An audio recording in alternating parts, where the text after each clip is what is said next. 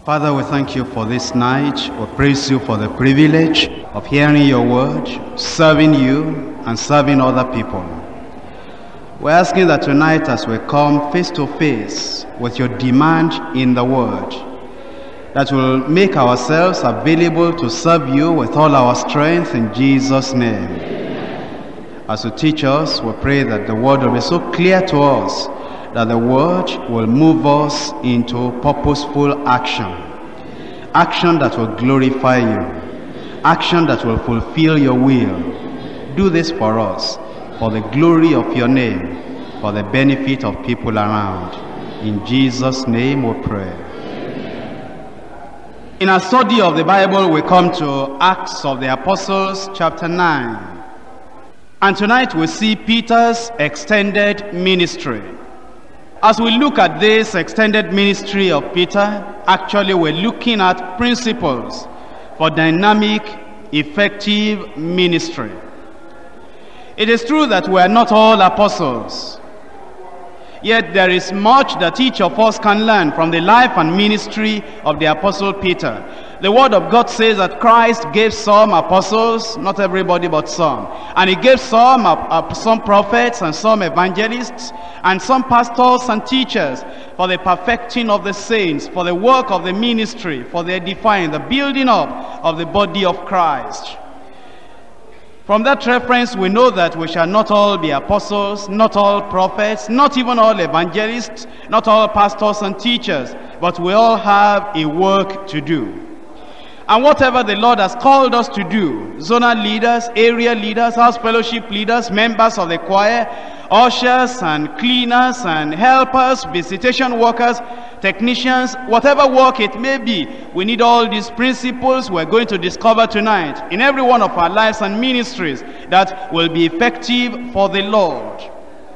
Let's read this passage and have a feel of the flow of the narrative that we're reading, and then be able to bring the principles out, the principles that we must see in our lives. Acts chapter 9 from verse 32. And it came to pass, as Peter passed throughout all quarters, he came down also to the saints which dwelt at Lydda. And there he found a certain man named Aeneas, which had kept his bed 8 years, and was sick of the palsy. And Peter said unto him, Aeneas, Christ Jesus maketh thee whole. Arise and make thy bed. And he arose immediately. And all that dwelt at Lydda and Sharon saw him, and turned to the Lord. Now there was at Joppa a certain disciple named Tabitha, which by interpretation is called Dorcas. This woman was full of good works and alms deeds which she did. And it came to pass in those days that she was sick and died, whom when they had washed, they laid her in an upper chamber. And for as much as Lydda was nigh to Joppa, and the disciples had heard that Peter was there, they sent unto him 2 men, desiring him that he would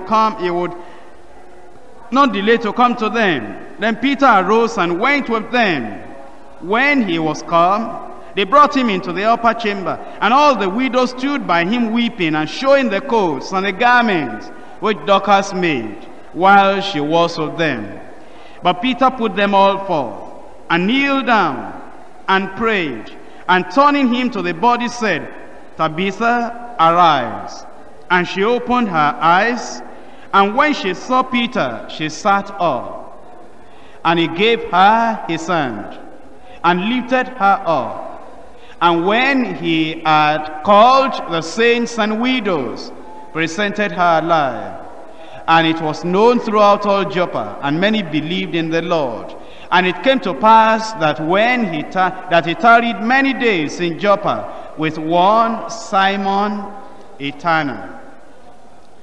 We have read of these miracles that took place in the life of Peter and in his ministry.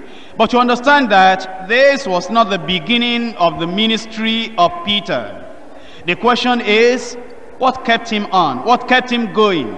What kept him running? What kept him working for God, not tired? What kept his faith above the problems of life? and what kept his faith working after so many years of serving the Lord. Here comes the principles of the life of Peter, and also of Paul, and also of any other apostle, and in fact also of any other person in the church that ever did anything significant for the Lord. Here are the principles. We see this in 2 Peter, the second epistle general of Peter, chapter 1, from verse 12. Principles you need to handle in your own life and ministry. In whatever capacity the Lord is calling you, principle you need to handle very well. Because if you are able to handle them, know them, experience them, and live in them, walk by them, you'll find that you become a dynamic, effective individual in whatever capacity the Lord wants you to serve. But you'll find if you neglect them, and you know nothing about them, and you do not develop them in your life, you'll just be a mediocre all through life. Now look at it. 2 Peter chapter 1 from verse 12. Wherefore, I will not be negligent to put you always in remembrance of these things, though ye know them, and be established in the present truth. Yea, I think it meet, as long as I am in this tabernacle, to stir you up by putting you in remembrance. Here, this quality in his life of personal concern. Personal concern. He looked at the believers and he was concerned about them. And he did not want to be negligent about his responsibility of putting them in remembrance of things they needed to know, things they knew before, things they needed to be established in the present truth. Have you checked up in your life of late? Whether you are concerned for others or only concerned for yourself? Whether you are concerned about the problems of others, about the lives of others, about the things that other people need to know and need to do, and you are concerned for them, and you are not negligent of your responsibility, your roles in the lives of other people. That's a quality that lifts you up above the generality of people. Personal concern for other people. Check it out. Zonal leader, what concern do you have? Area leader, house fellowship leader, members of the choir, ushers, what concern do you have to contribute something significant into the lives of other people? You know, those of us who preach, those of us who counsel, those of us who pray for other people, and those of us who minister and we touch the lives of other people, there is something that keeps us going, and it is personal concern for other people. You know, the moment any of us will become selfish and self-centered, and we begin to think of ourselves, of our lives, and of our goals, personal, and of what we want to achieve, apart from other people, apart from contributing something to the lives of other people, we just begin to decline, to degenerate, to go back. But you know, when you are concerned for other people, it is then you are really moving on in the life that God wants you to live to the benefit of others. So number one, personal concern. Number 2, verse 14. Knowing that shortly I must put off this my tabernacle, even as our Lord Jesus Christ has showed me. Now Peter was saying this. There was a time I had the opportunity to die for the Lord. I denied him. I said I didn't know him. Oh, how ashamed I was of myself. How I felt I was a coward. How I was watching for another opportunity. But you know what? The Lord has showed me already that I will soon be putting off this tabernacle. And I can hardly wait. I'm expecting that time when I will no more deny him, when I will no more be ashamed of him, when I will no more say I never knew him, when I will stand up and I will say I'm now standing for the truth. And then because I know I will soon put off my tabernacle, I have a sense of urgency. I know the time is short because the Lord has told me shortly I must put off this my tabernacle, which means I must leave the world, which means I must die, which means I'll be leaving the arena of activity and I'll be going to the Lord. I'll be face to face with him, and I want to get to him, telling him I will not be negligent and I've done everything I ought to do. There is a sense of urgency upon me. You know, everybody that has ever worked for the Lord successfully, effectively, we had a sense of urgency. I know if you ever did anything significant, substantial for the Lord, you must feel that sense of urgency. I must work while yet it is day. The night cometh when no man can work. But you know, those who are working as if, well, I have a lot of time. If I don't do it today, I can do it tomorrow. If I don't do it this week, I can do it next week. If I don't preach this time, I can preach another time. If I don't pray for people this time, I can do it another time. There is time at my disposal. You know, those people, they don't feel a need and a sense of urgency. You know, they never get anything done for the Lord. And they're the people that are always pushing responsibility ahead, said, I'll do it tomorrow. I'll do it tomorrow. There's still time. I'm still young. But you know, Peter had a sense of personal urgency. And it was driving him and moving him, motivating him. Number 3, he had personal experience. Look at it in verse 14, in verse 16 rather. For we have not followed cunningly devised fables, when we made known unto you the power and the coming of our Lord Jesus Christ, but were witnesses of his majesty. Now, have you ever thought of this? Sometimes you find some preachers, they come out to preach, and after they have preached, they come back home, and the devil tells them, do you believe all those things you are preaching? Do you really mean it? That only Jesus Christ can save? You mean all those millions of people all over the world who don't believe on the Lord Jesus Christ? Do you really mean it that you believe that they are going to perish? Do you really mean it that only those who believe on the Lord Jesus Christ, do you really mean it that only those people will be saved? And you know, if you don't have personal experience with the Lord, you'll shake, you'll say, well, maybe, perhaps. But you know, Peter said, we have not followed cunningly devised fable, when we talked of the power of Christ, of the coming of Christ, of the majesty of Christ. We know it. And we're so sure about it, because we were with him on the mountaintop. Let me ask you, have you been saved? You know, if you are not saved and you are preaching only Jesus can save, you are not preaching from the standpoint, from the vantage point of personal experience. Now when you say without holiness no man shall see the Lord, actually the Bible says follow peace with all men and holiness. Without those two things, peace and holiness, no man shall see the Lord. Do you actually believe it? Do you experience it? Are you preaching from the vantage point of experience? Now Peter had personal experience. You know, people that talk about the power of the Holy Ghost, and they say, ye shall receive power after the Holy Ghost has come upon you, and they do not have that power. And you know, doubts will come, criticism will come, people will oppose you, there will be opposition. And if you are not preaching from the standpoint of experience, you know, it will shake you. But you know, Peter had experience. He knew that the Lord Jesus was the very Son of God, because Jesus said, who do men say I am? Then they told him, who do you say I am? Do you have experience? And he said, we know who you are. You are the very Son of the living God. And Jesus said, flesh and blood has not shown you this.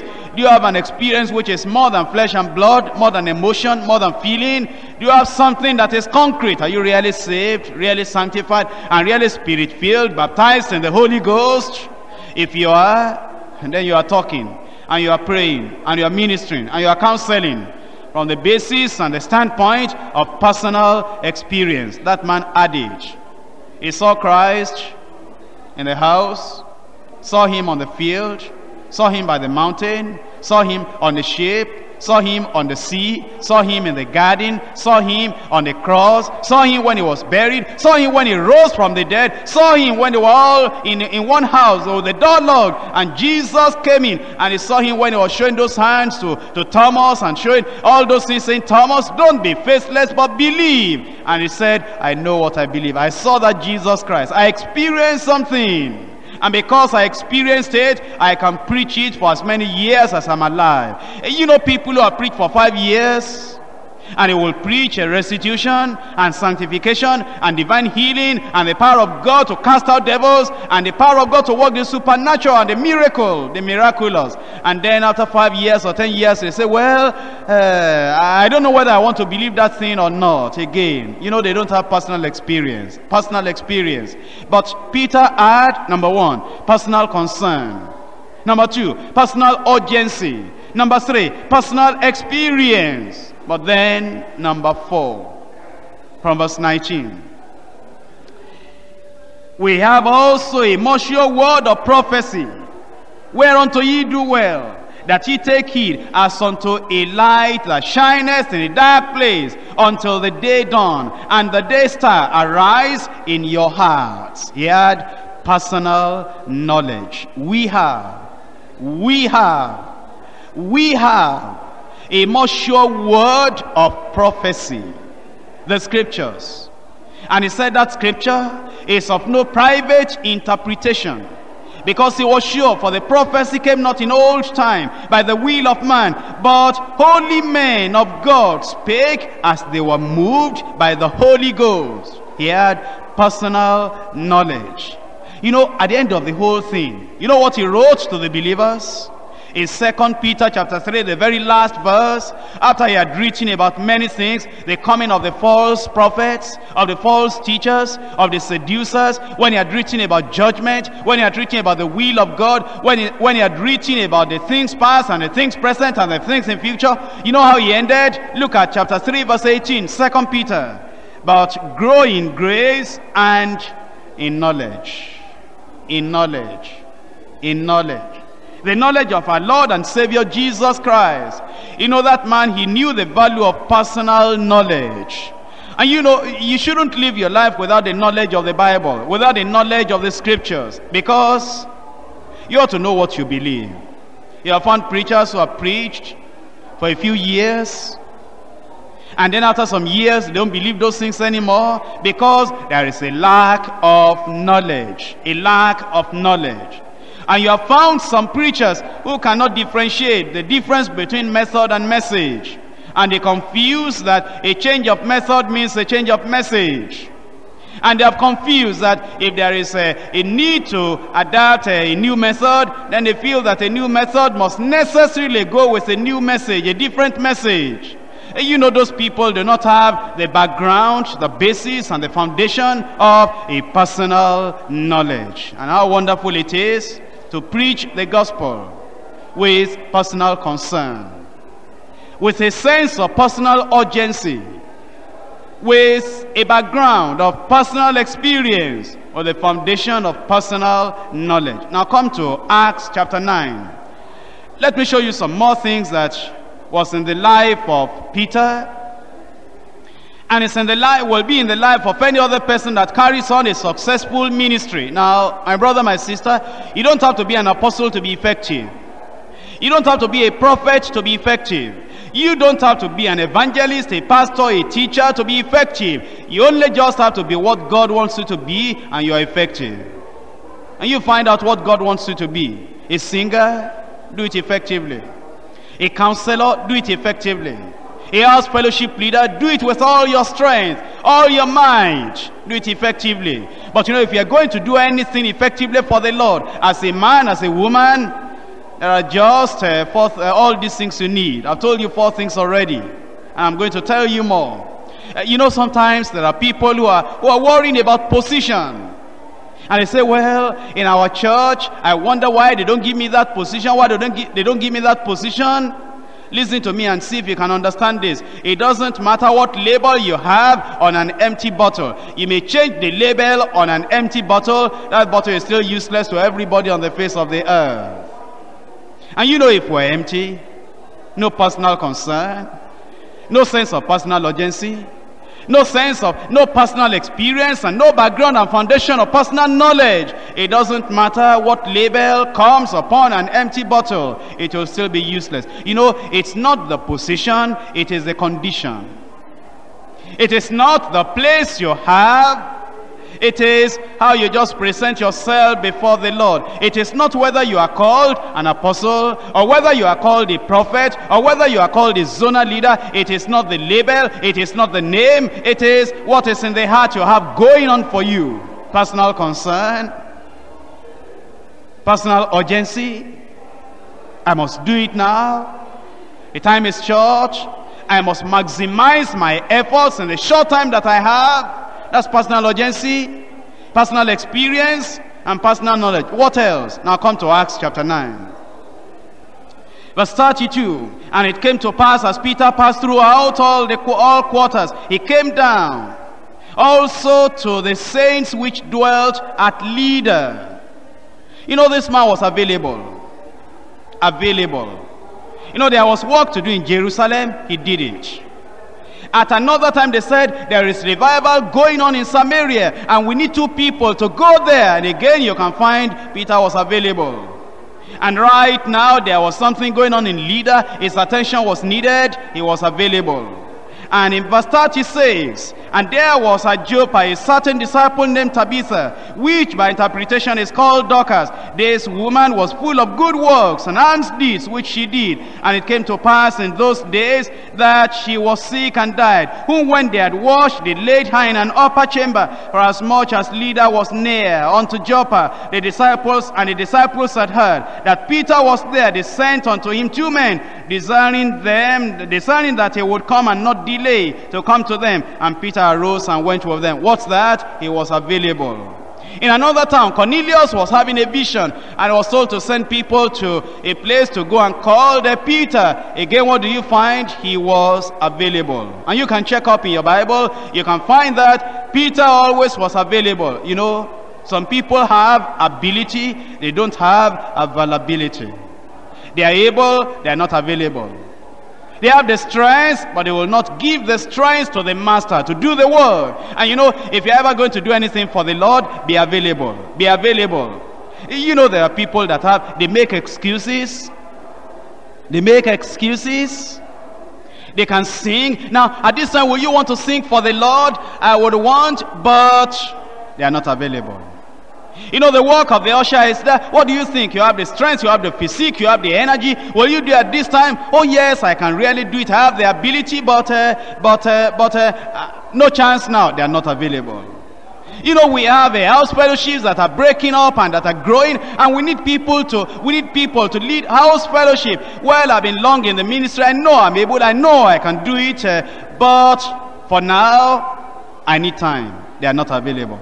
You know, there are people who can preach and people who can counsel, people who can pray, but then they are not available. You know, if you are going to do anything for the Lord, I'm just telling you that you need to be available. Peter was available. Paul was available. Jesus was available. When the need called, when there was a matter to be settled, these people were available. No wonder God used them. Not only that, I want you to look at verse 32 again. And it came to pass, as Peter passed throughout all quarters, he came down also to the saints which dwelt at Lydda. He came down to the saints. What's that? He was involved in the lives of other people. Have you known some Christians? They are saved, sanctified, but then they are so sanctified and zealous and serious that they don't want to talk to anybody. If they talk, their holiness will come out of their mouth and they'll lose their holiness. They want to smile because if you see their teeth outside, through the holes in their teeth, their holiness will fly out. Therefore, they mustn't talk to anybody. They don't want to be involved with anybody. You know, they come to church alone. They go out of the church alone. They sit down in the church alone. They don't want to talk to anybody. If anybody is asking them, what reference did they call now? They mustn't talk. You know, because if they talk, God will be angry against them. They are just the lonely Christians and they like to live their lives alone. Where do you live? Oh, I'm sorry. I don't allow people to know that. Now, can you be my prayer partner? I'm sorry. If I have anything to do with any other Christian, it will lower my spiritual life. I just like to be serious and dead serious with God. You are right. You are dead serious. Really dead, seriously dead. And you know, these people, they will not have anything to do with any other person. No involvement with anybody. And you know, because of that, they are not effective. They are lone rangers. You know, in a large church like this, no friend, no personal, no prayer partner, nobody they commune with, nobody they are following up, nobody they are helping, nobody they are caring for. They are not involved in the life of anyone. They are just alone. They live their lives alone. Nobody knows where they are. If they are sick, nobody will know. And when they die, nobody will know. Have you ever tried this? You have a bowl of water and you put a finger inside and you remove your finger and there is no space that is left. That is how some people are in the church. You can remove them and nobody will know that anybody has left. Don't be like that. Don't be like that. Be involved. Be involved in the lives of other people. You know, it is when you are involved in the lives of other people, you become a happy man. A happy man. Now, not only that, this man, Peter, was Christ honoring, Christ exalting. Look at verse 34. Peter said unto him, Aeneas, Jesus Christ maketh thee whole. Arise and make thy bed. He honored the Lord. He was saying, I do this for the name of the Lord Jesus Christ, for the glory of the Lord Jesus Christ, for the upliftment of the name of Jesus Christ, and it is in that power, in the authority of his name that I move. Jesus Christ, not me, not me. Jesus Christ maketh thee whole. He was Christ honoring. You know, he didn't worry about what people said about him. You know, some people, why they are not useful to the Lord, why they are not useful to anybody, why they can't do anything in the church, they're too concerned and too conscious of what so and so said about me. You know, when you are so busy honoring the Lord, you'll not be careful as to honoring yourself. You are not careful about your reputation. All you are concerned about is the reputation of the Lord, the name of the Lord, the glory of the Lord, the honor of the Lord, the majesty of the Lord. Jesus Christ, that's the center of your life. That's the totality of your life. People can tread upon you, but you manage to lift up Jesus Christ. They can crush you, but you raise up Jesus Christ. They can trample you down, but you are raising up Jesus Christ. You can even lose your face, or lose your name, or lose your honor. All you are concerned about is the glory and the honor of Jesus Christ. Now you tell me, such a man will be useful and effective and dynamic for the Lord. He doesn't care how you criticize him. He doesn't care what to say about him. He doesn't care how you oppose him. He doesn't care if you even abuse him. All he wants to do in the midst of all the opposition is to honor Christ, honor Christ, honor Christ. And you know, if you have those things in your life, you'll be effective and dynamic. And it doesn't matter what you are doing. You may even be a cleaner in the church, a cleaner in the church. If you are available, if you are involved, if you are Christ honoring, there will be so wonderful, many wonderful things in your life. Then he was prayerful. Look at verse 40. And Peter put them all forth, and kneeled down, and prayed, and prayed, and prayed. And turning him to the body, he said, Tabitha, arise. Have you ever wondered why he prayed? You know, Tabitha, that is Dorcas, had died. And as Dorcas had died, they called the apostle. And he said, now, Apostle Peter, we have a case here. Can you help us? And he sent all of them out. And then he knelt down. He knelt down. He knelt down. He knelt down.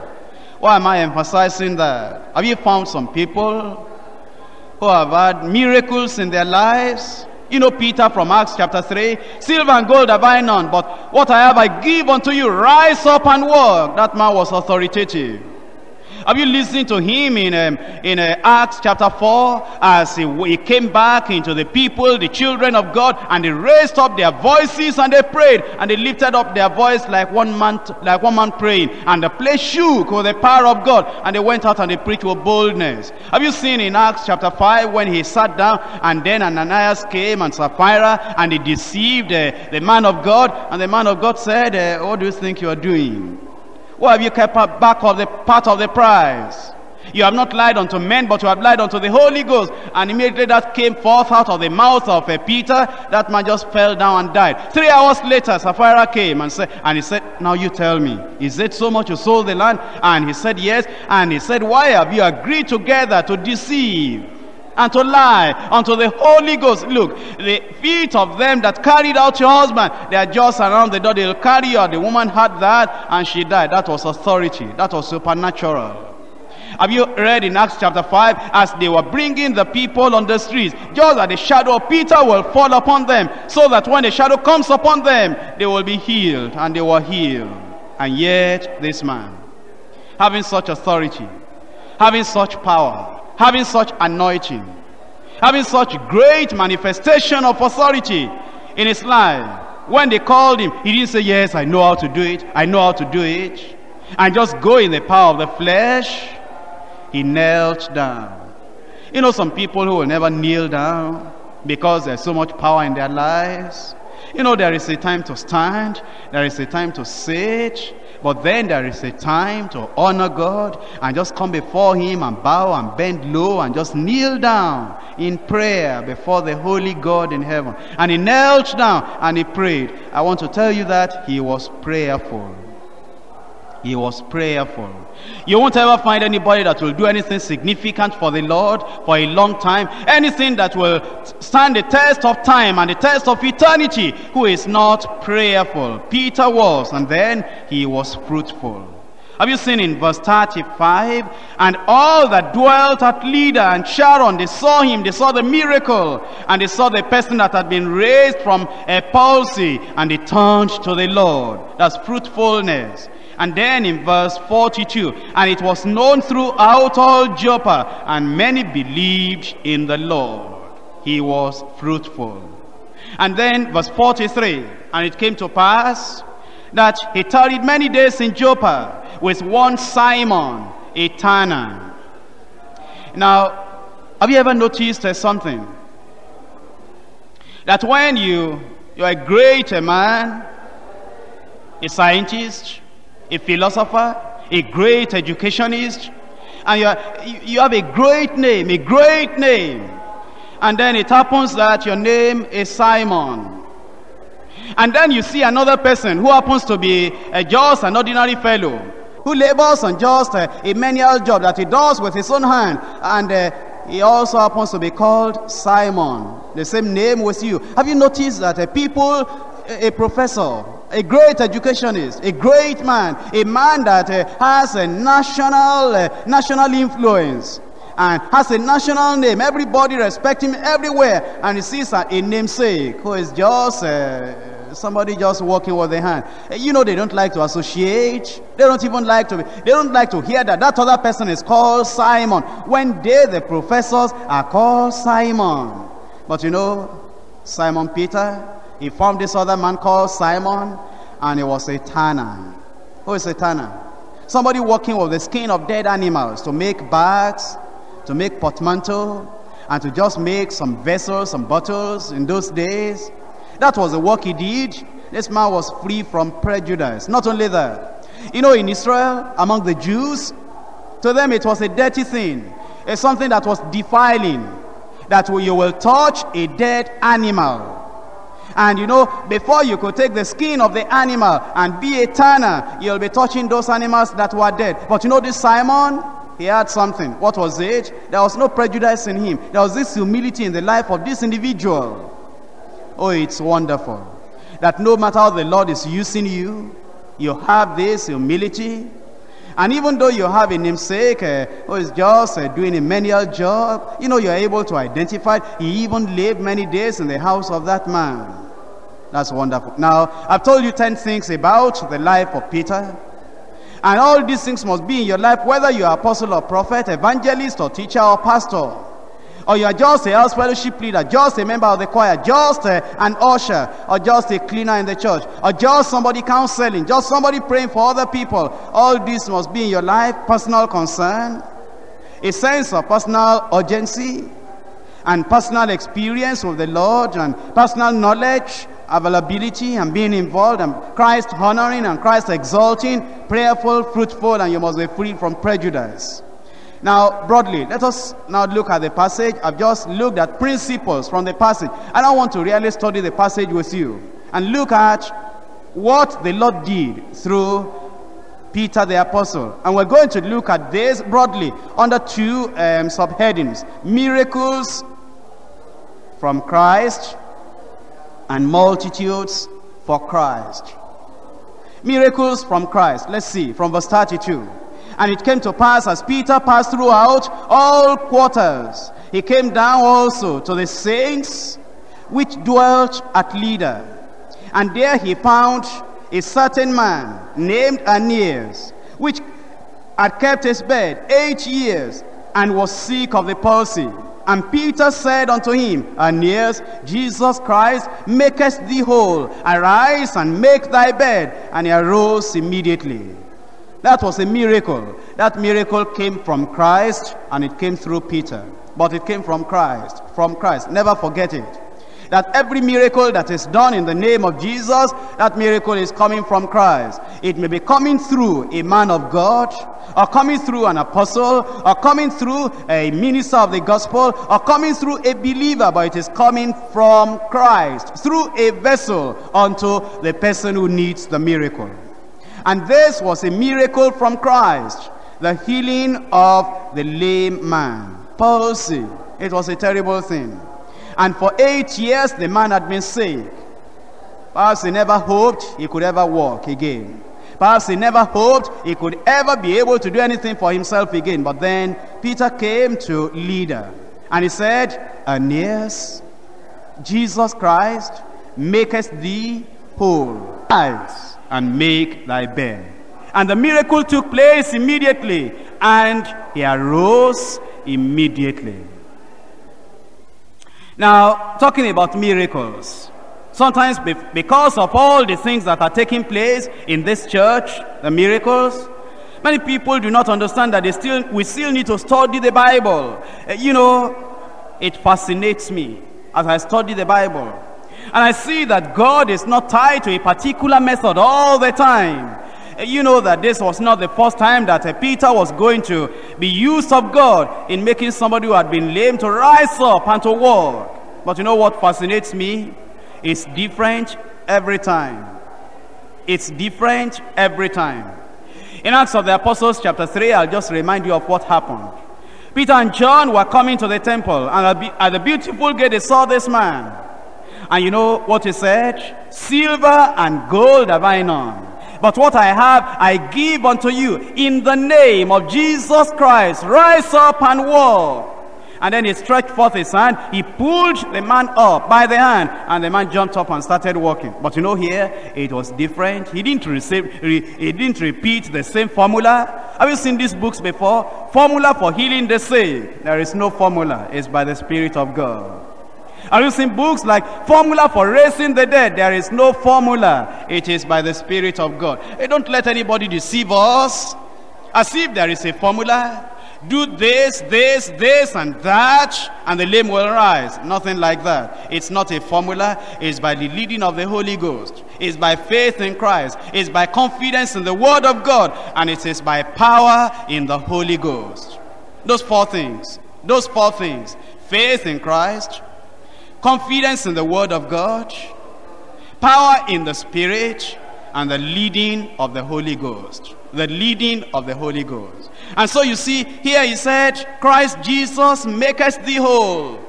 Now suppose, my brother, my sister, we're learning a formula, and we have learned this today, how to make a person that is lame rise up and walk. And we all learn the memory verse. And yes, Jesus Christ maketh thee whole. Arise and make thy bed. Now repeat that after me. And yes, Christ Jesus maketh thee whole. Arise and make thy bed. Again. And yes, Christ Jesus maketh thee whole. Arise and make thy bed. Now suppose we learn that as memory verse, and then you are going back home, and you see a man that was lame, on the side of the road, and you say, lame man, what's your name? And he says, my name is Gabriel. And you say, Gabriel, Jesus Christ maketh thee whole, arise and make thy bed. And you read the memory verse. Well, the man just jump up. It's not a formula. It's not a formula. It's by the power of the Spirit. That's what I'm telling you. People who don't study the Bible, and they think that, well, I've seen it done before, I've heard how it was said before, I know the formula, and they just get disappointed. And this miracle took place because of these four things I've told you of, and it's there on your outline. And as we develop ourselves, as we develop our faith, as we get in the Word, if ye abide in me and my words abide in you, ye shall ask what ye will, and it shall be done unto you. And then another miracle that took place. Look at it in verse 30, from verse 36. Now there was at Joppa a certain disciple named Tabitha, which by interpretation is called Dorcas. This woman was full of good works and alms deeds, which she did. Before I go on, let me just put this in. Some people are waiting, saying, well, nobody has given me work to do in the church. If they gave me work to do in the church, I will do it. There is so much work to do. Your problem is laziness. Nobody gave Dorcas any work to do, but she made coats for those widows, clothes for the needy, for the naked, and she was full of good works and alms deeds. That was her life. That was her life. And according to Proverbs chapter 31 verse 20, that's the work of a virtuous woman. And if a woman in the church, there is so much work to do. You don't have to be told. Cleaning up the church, cleaning up the benches in the church, that's work to do. And giving a helping hand in your community to members of the church, that's great work to do. And you can just get involved in the lives of other people in the church and helping them and caring for them and being of help in one way or the other. You know, somebody has just put to bed as a new child, and you know how to watch babies. You just go there and you just help them. Somebody is sick and you know how to help them to be able to get hot water. You just do it for them. Alms deeds and good works. You know, you don't have to be called an apostle before you really work for the Lord. There is so much to do. And at this time of the crusade, there is much for everybody to do. And let me go on. Verse 37. And it came to pass in those days that she was sick and died. That's Dorcas. Whom when they had washed, they laid her in an upper chamber. For as much as Lydda was nigh or near or close to Joppa, the disciples had heard that Peter was there. They sent unto him 2 men, desiring him that he would not delay to come to them. But Peter arose and went with them. When he was come, they brought him into the upper chamber, and all the widows stood by him weeping and showing the coats and the garments which Dorcas made while she was with them. But Peter put them all forth, and kneeled down and prayed, and turning him to the body said, Tabitha, arise. And she opened her eyes, and when she saw Peter, she sat up. Is that not a miracle? That's a miracle. Now that miracle took place. That miracle took place. Now I want you to understand this.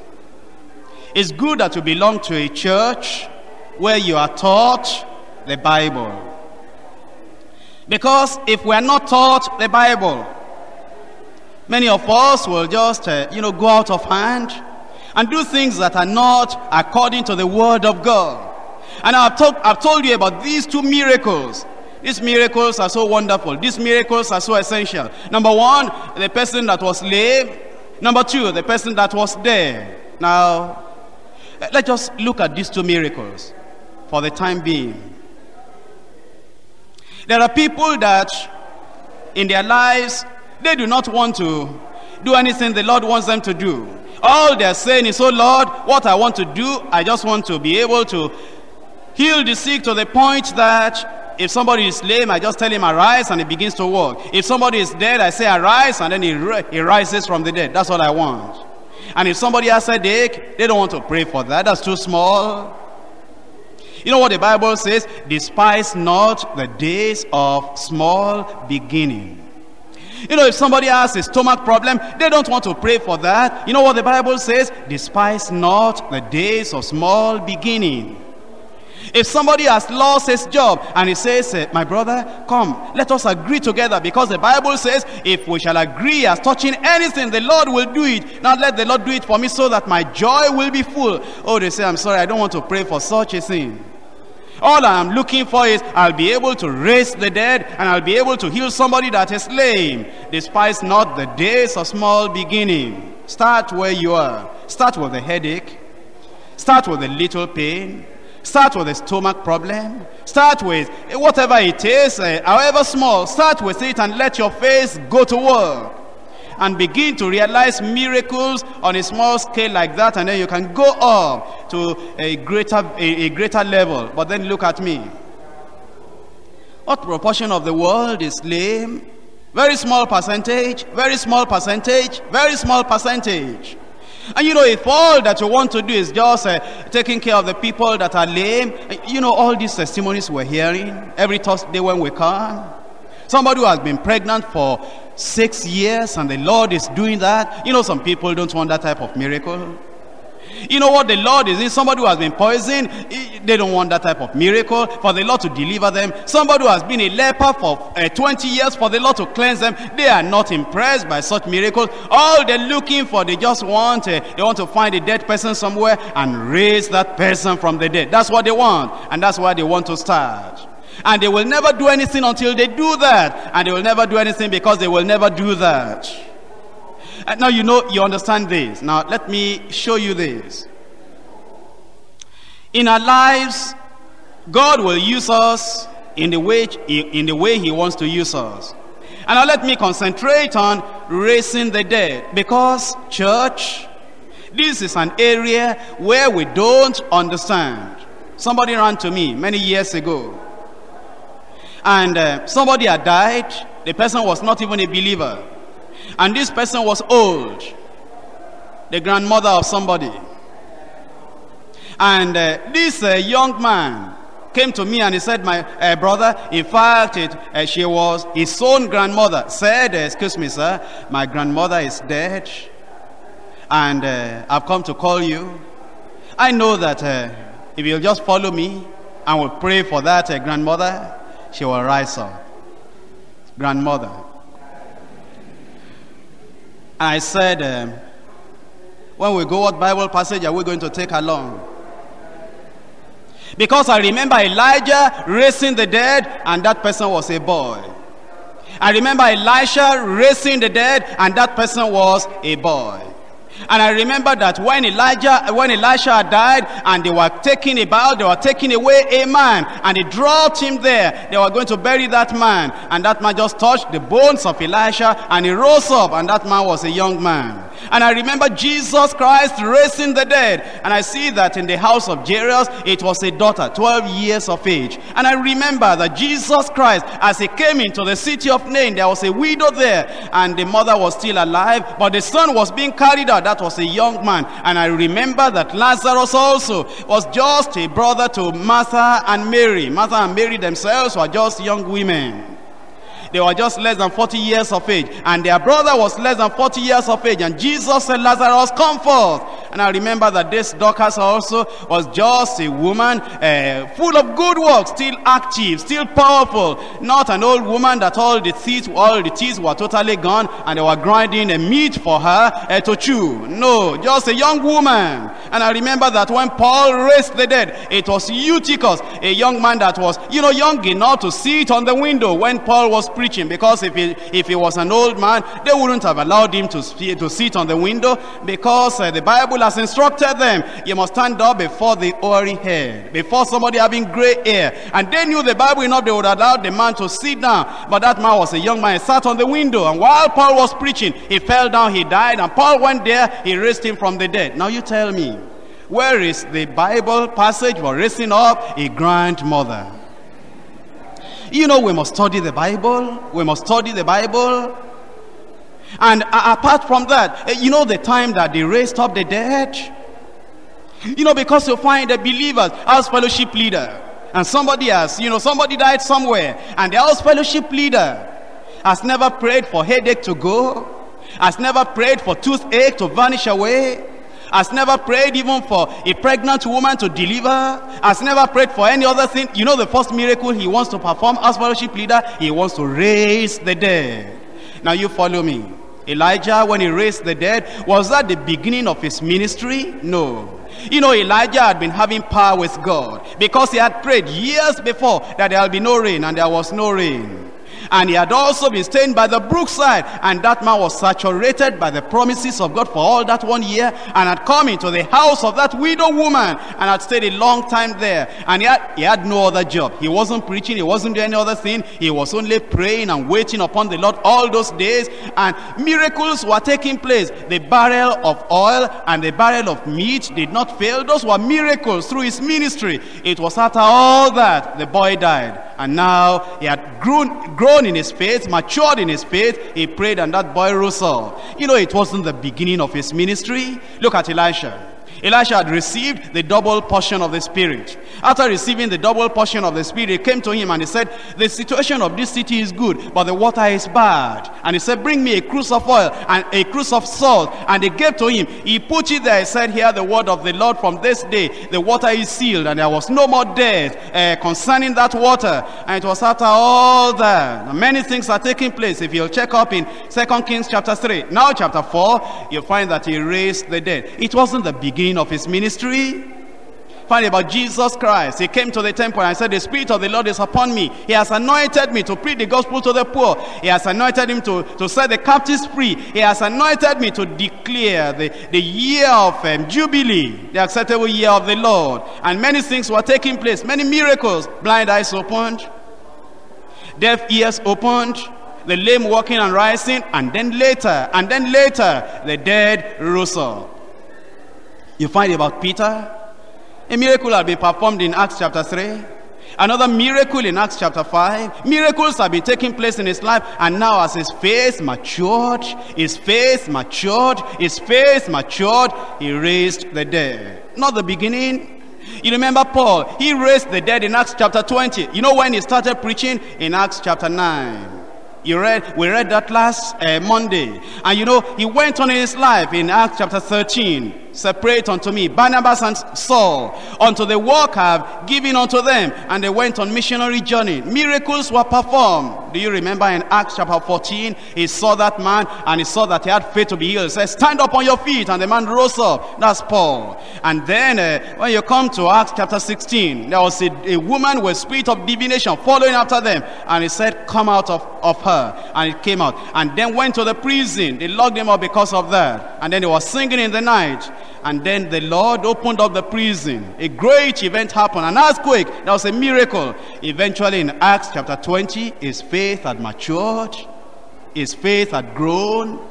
He was now not just an apostle without experience. He was an experienced, matured apostle. And then he raised the dead. You know what I'm teaching you? I'm saying, let us start at a small place.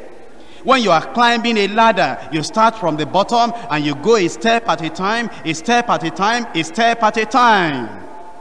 And let us go systematically as we're praying for the sick. You know, if it is only headache, you pray for that person and let the headache come out. And then the person says, oh, I'm healed, I'm healed. And you are so happy, you are so excited because of the headache that had been healed. Don't say, well, I'm going to, if God doesn't use me raising the dead, I will never pray any other prayer.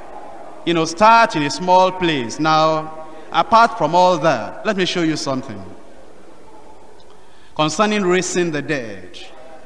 In Matthew chapter 10, Matthew chapter 10, verse 8.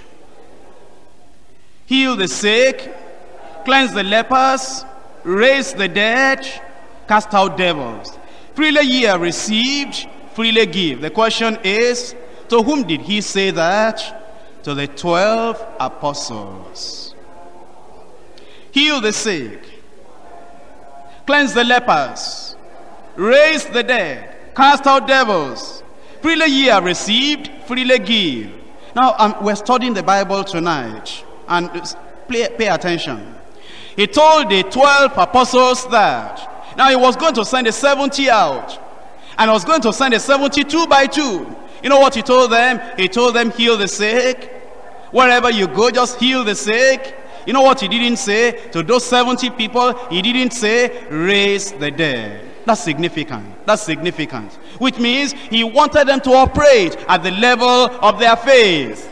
He wanted them to operate to the proportion of their faith. He told the 12 apostles, raise the dead. And he did not tell the 70 people, raise the dead. Because he wanted them to operate at the level, at the proportion of their faith. Now in Mark chapter 16. Mark chapter 16. Verse 17. Now he was talking to the church here. And he said, these signs shall follow them that believe. Apostles believe, prophets believe, evangelists believe, pastors believe, teachers believe, believers believe, Christian workers and ministers believe, them that believe. These signs shall follow them that believe. In my name they shall cast out devils. They shall speak with new tongues. They shall take up serpents, and if they drink any deadly thing, it shall not hurt them. They shall lay hands on the sick, and they shall recover. You know what is missing? Raising the dead is missing. You know, we need to study the Bible. Are you saying that nobody can raise the dead if he's not an apostle? I'm not saying that. I am saying when he gave the commission to the apostles, he specifically mentioned raising the dead. But when he gave to others, he did not. But then we have another verse, John 14 verse 12, which is broad, and it is for every believer. Broad for every believer.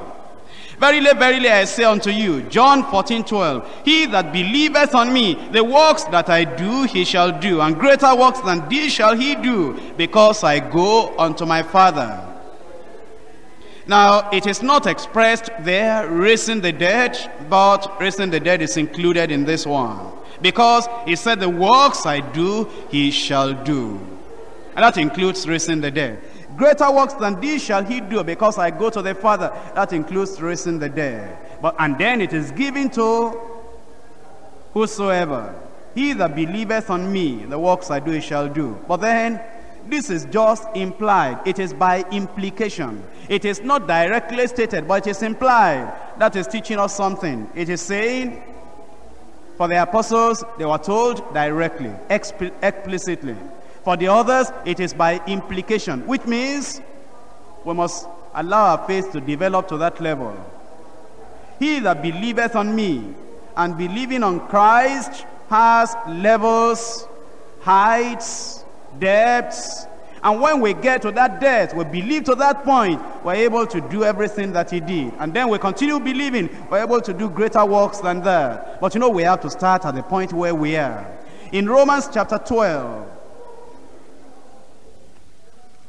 verse 3, for I say, through the grace given unto me to every man that is among you, not to think of himself more highly than he ought to think, but to think soberly, according as God has dealt to every man the measure of faith.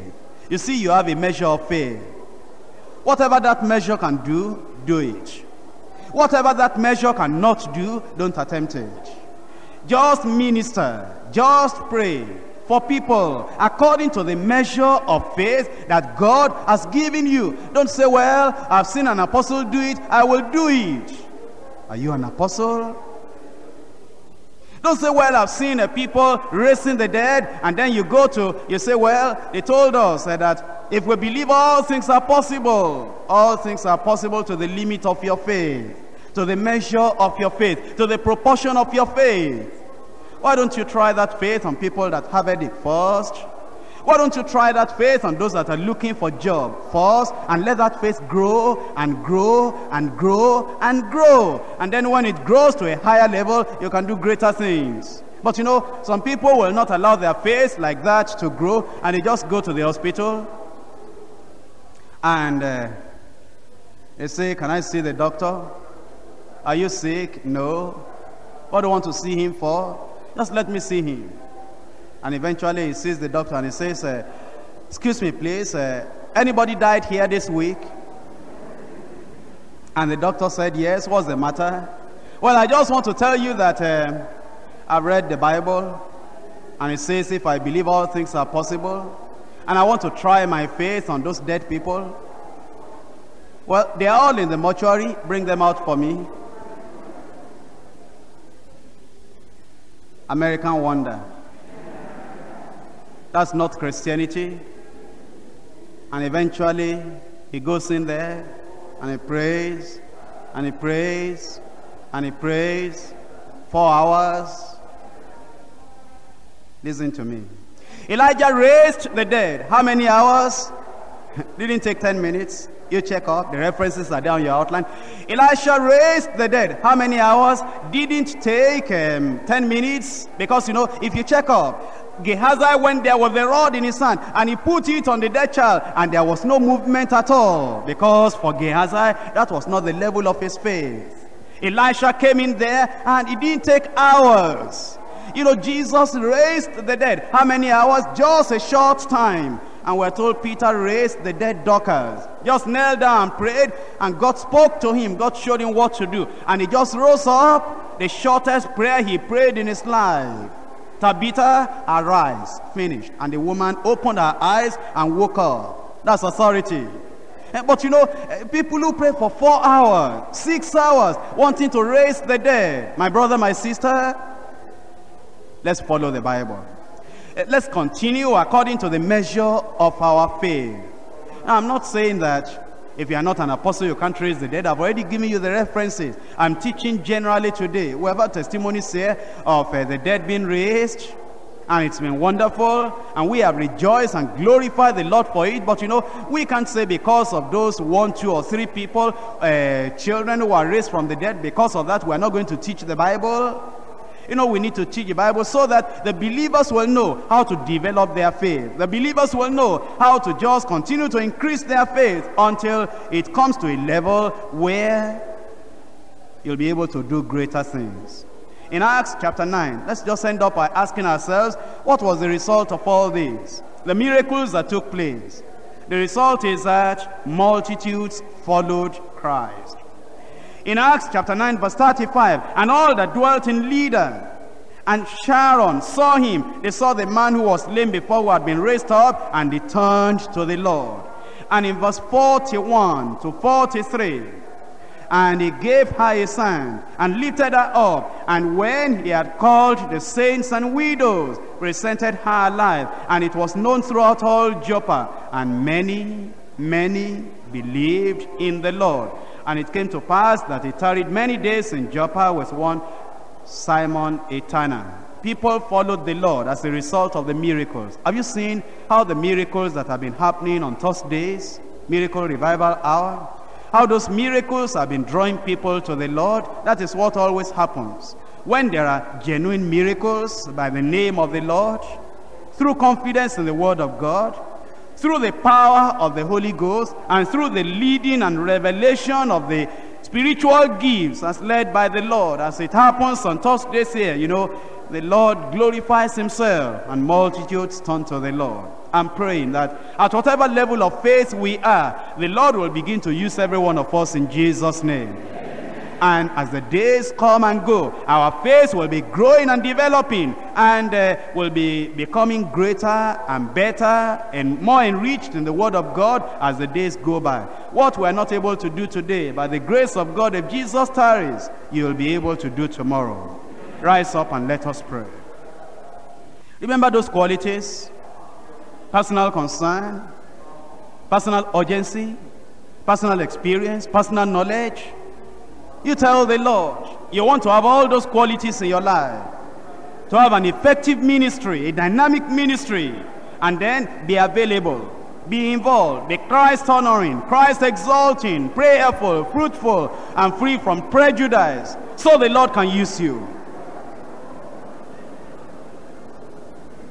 Let's commit ourselves to the Lord. Apply them in your life. Begin to use your faith at the point where you are. Don't wait until you can raise the dead. Use your faith at the point where you are. Let the Lord be glorified. Get involved in the house fellowship. Get involved, inviting people. Be available to do whatever the Lord wants you to do in the church.